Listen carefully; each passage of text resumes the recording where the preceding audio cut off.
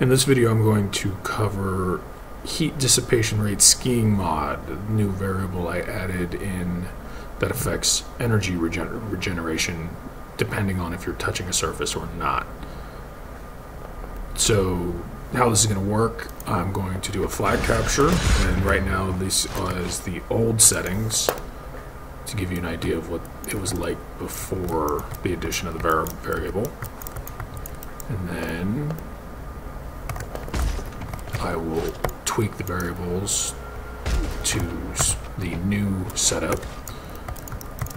And the thing to pay attention to throughout this is the energy bar,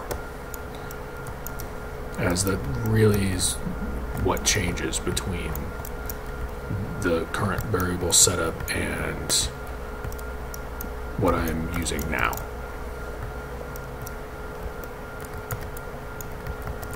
So you notice on that, I, for the most part, had a full energy bar. I could have been a bit more extravagant in how I was going to jet around.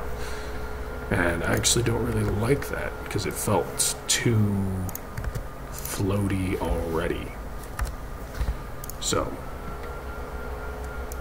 now I'm going to do that same run, but with the additional touching surface behavior in. So you want to pay attention again to the energy bar, and you can already notice that when I'm in the air, there's hardly any energy replenishment going on. Let's see if I can get up the slope.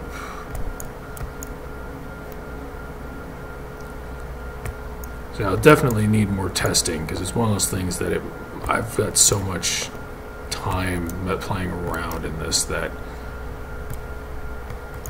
my experience with the maps and the jet behavior might not be that great for balancing, as it might be a little hard. But you can already tell that my energy bar, I actually ran out of energy a couple times there, and it kept me much closer to the terrain. I could still do things like what you just saw there where I'm flying up and over, but really have to use every bit of the terrain to do that.